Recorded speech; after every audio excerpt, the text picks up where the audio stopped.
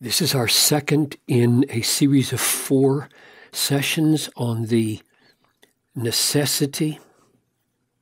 That's what we looked at last time. This time, the nature.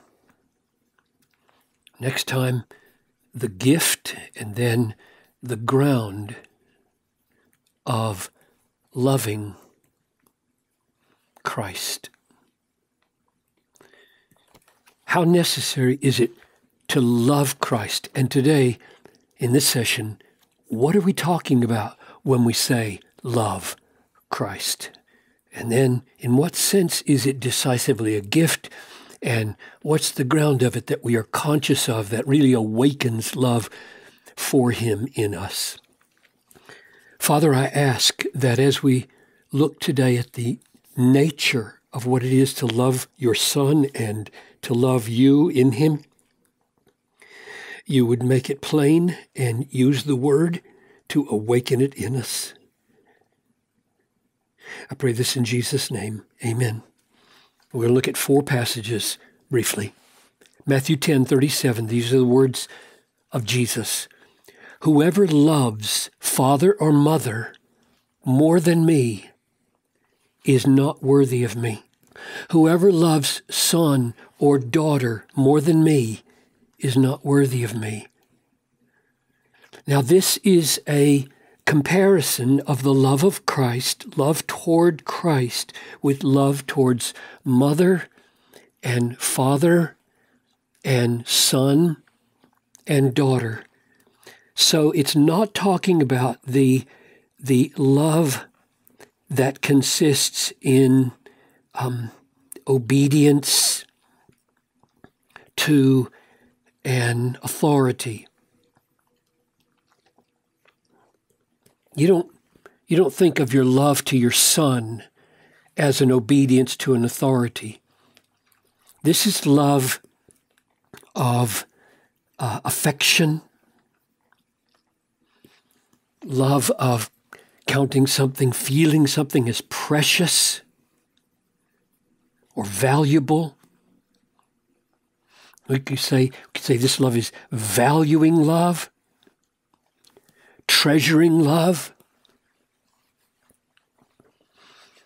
So this is not love that is a serving of someone because they have a claim on you because of their authority, but rather this is the love of someone because you are valuing them as very dear to you, very precious to you. So that's what I'm getting at first, is that to love, the nature of loving Christ is to value Him, treasure Him, count Him as precious and dear to you, more valuable to you than father or mother or son or daughter. However, lots of people go to this passage in John 14 to stress obedience as the nature of love. See if you agree. Jesus says, if you love me, you will keep my commandments. If you love me, you will keep my commandments. Whoever has my commandments and keeps them, he it is who loves me. And he who loves me will be loved by my Father, and I will love him and manifest myself to him. Whoever does not love me does not keep my words. I think it is an overly hasty judgment to go quickly from these words to love equals obedience to commands. It's not quite like that, is it? If you love me, then the result of this love will be keeping my commandments. It's not that they're the same. It's not equal. No. It's result. Somehow or other, growing out of this love is commandment keeping. Same applies to each of these as well. However, I want to be fair and say, surely in the mind of Jesus, this is part of loving. The way I would like to talk of it is the essence of loving is something different than the doing of what Jesus says. If Jesus says, go to the other side of the street, and you go, then that obedience can be spoken of as an expression of your love to him. But the love is first. So what is the essence? What's the heart of it? And that's not spoken here. Here, it's just laid down. If you have it, if you have this love, you're going to be an obedient person to him. So let's go to 1 John 5, 1-5 for an amazing analysis of what this love is and how it relates to obedience. Everyone who believes that Jesus is the Christ has been born of God. So the evidence that you have experienced the new birth is that you believe that Jesus is the Christ, because of that tense verb right there. When you're born of God, the result is you believe, and so everyone who believes has been born of God. A miracle has happened through the new birth that makes you a believer in Jesus. And everyone who loves the Father loves whoever has been born of him. Christians, if you love God, you'll love Christians. By this we know that we love the children of God. How do you know you love the children of God? Because you love God. That flips it around. We usually think, how can you know you love God? And the answer is, well, because you love the children of God. And here he's saying, how can you know you love the children of God? And he says, because you love God. So what is the love of God? He says, love God and keep his commandments, for this is the love of God. Okay, now we're getting close to our answer. What's he going to say? This is the love of God. Your loving God is what? That we keep his commandments. Sounds a lot like John 14, 15-24 that we just saw. That we keep his commandments, and his commandments are not burdensome. We keep his commandments, and his commandments are not burdensome. That's what it is to love God. To keep his commandments, but to keep them in a way that experiences them not as a burden, but as a blessing. My yoke is easy, my burden is light. What's the basis of this non-burdensome experience of keeping commandments of God? Here's the ground, right? We know this word. Because everyone who has been born of God, referring back up here to this new birth, everyone who has been born of God overcomes the world. So, since the new birth conquers worldly impulses and worldly aspects of our fallen nature, therefore we experience commandment keeping as not burdensome. There's the key. The new birth changes us so profoundly in the way we relate to God within our hearts, that all the powers of the world that had turned those commandments into such things that we despised and rebelled against and kicked against, now they're a pleasure. They're not burdensome anymore. And this is the victory. Talking about this word overcome, this is the victory that has overcome the world, our faith. Who is it that overcomes the world except the one who believes that Jesus is the Son of God? So what is the victory that overcomes the world? Well, here it is said to be the new birth.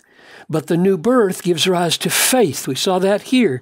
And faith, therefore, is called the victory that overcomes the world. Who is it that overcomes the world? The one who believes, which means that something in this belief, something in the very nature of this belief has stripped the power of the world by its victory, strip the power of the world to make the commandments of God burdensome.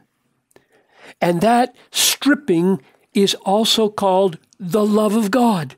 This is why I think at the heart of saving faith is love to God.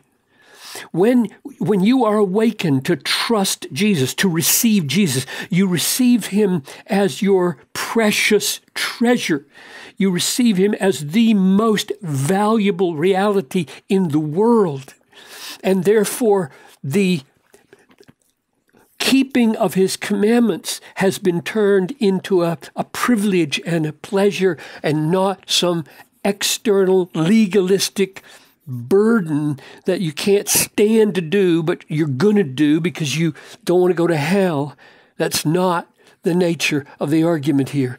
Love to God is a keeping of the commandments in such a way that they're not burdensome. And belief is the victory that turns the burdensome commandment into a not burdensome. And therefore, in the very nature of faith is this valuing of God above everything. One more quick passage to show you this from Philippians 3, 6-8. Paul says, "As to zeal, I was a persecutor of the church. As to righteousness under the law, I was blameless." Now that's amazing. There was a kind of law-keeping that Paul performed before his conversion that he regarded as flawless. You're kidding me. But look what he says. "But whatever gain I had, all that righteousness right there under law, whatever gain I had, I counted as loss." He's calling righteousness loss, blameless righteousness, loss.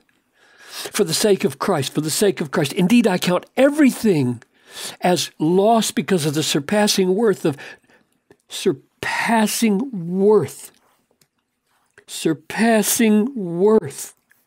of knowing Christ Jesus my Lord. For his sake I have suffered the loss of all things and count them as rubbish, literally dung. Now, tell me, what kind of righteousness under law that is blameless can be called dung? It's the same kind of commandment keeping back here that would have felt burdened. But when you are born again and belief has overcome the world, they are not burdensome anymore.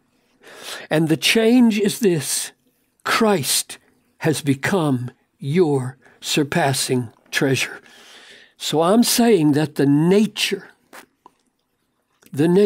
essential nature of love to God, love to Christ, is a valuing of Christ, a treasuring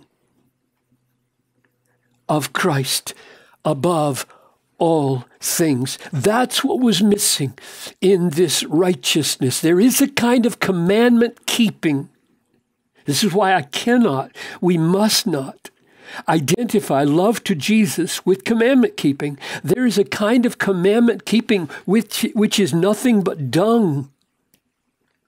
And what turns commandment keeping into worship and praise and an honor and makes it part of love to Christ is when Christ now is of a surpassing value to us. That's the essence of loving Christ.